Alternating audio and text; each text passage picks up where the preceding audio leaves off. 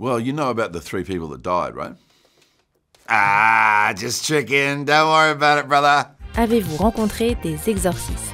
Through the Vatican, I was given access to friends of Gabriele. I was given access to colleagues of his, to a man who had performed 160 exorcisms with Father Amorth. So, you know, there was a lot of conversation and a lot of things to learn. I think what fascinated me most about the character was his real life, you know, and the things that I was able to read about his real life. And a lot of those things we've pushed into the movie to give it a more grounded base of reality. So the things that he's experiencing, he has a personal connection to, you know. But one of the things that kept coming up over and over again with the people that I talked to is that Gabriele Amorth had a great sense of humor. So we took a lot of time and effort making sure that, you know, that aspect of the character was on display as well. Mon cauchemar, c'est que la France soit championne du monde. Arrête de te cacher derrière tes petites blagues. S'est-il passé des choses étranges pendant le tournage? Well, you know about the 3 people that died, right? Ah, just tricking. Don't worry about it, brother.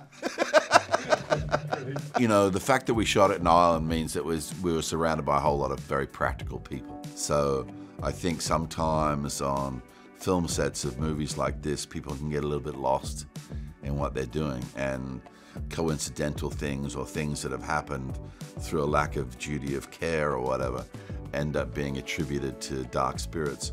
So I think everybody on this movie, from the producers down, were just aware of keeping the balance. There's probably no great interesting stories to tell from the set because everybody was very focused on the job at hand and, you know, understands the difference between, you know, real life and you know, imaginations. Quel est votre rôle de rêve? See, I'm such an actor, man. You got to remember that, you know, I've been doing this since 1970 when I was 6 years old, you know.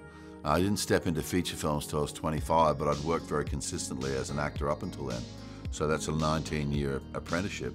You know, whenever I finish a job, it would take me less than a day before the thought floats through my mind, will you ever work again? You know, I have a very working class basic attitude towards it, and I'm excited by the job, and I still love my job, you know. So I don't covet, you know, I don't sit there and go, oh, I want to be Hamlet, you know. I don't do that, but what I do is I stay open to what the possibilities are. So ended up making a lot of choices in my career purely because of the excitement I get out of reading something. And that's what I'm looking for, you know. With this particular film, I could see potentials, but the thing that got me interested wasn't necessarily the script, it was the potentials of what you would do to bring Father Gabriele Amorth into a movie. But you know, I'm not like other people. I only go to work when I want to be there. There's always motivation for me to get up at 4 o'clock in the morning because I've decided that this is where I want to be. So I don't have that thing that some people get at my age where they're very cynical about their job. You know, I still am in love with the art form of feature films.